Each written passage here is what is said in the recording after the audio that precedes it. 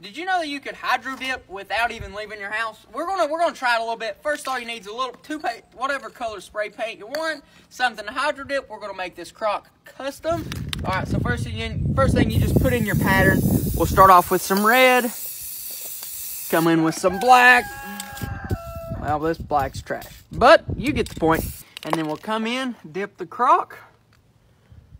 Should go on just like normal hydro dip. Get down to the bottom, shake it off, pull it up, and we have a kind of cool looking crock. But you know what? If you want to see my real video on it, go to my bio. We actually dipped guns and a few other things that you may like. But that right there, just a little demo. You can do it at your house without even leaving quarantine.